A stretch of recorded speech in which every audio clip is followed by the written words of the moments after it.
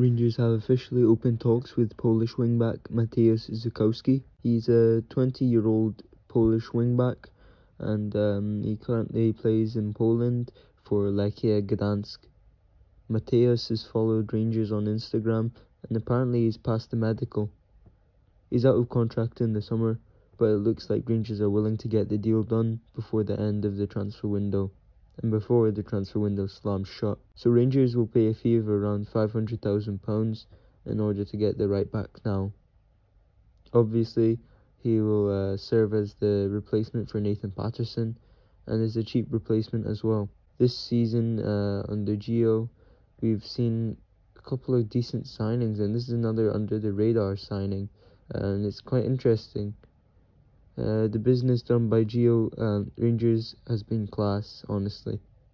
Anyways, back to Mateusz, and he's played 18 times so far this season in the Polish league, bagging 2 goals and 1 assist. Impressive numbers from the lad. This is another exciting signing, and there's set to be more movement in the transfer window for the champions.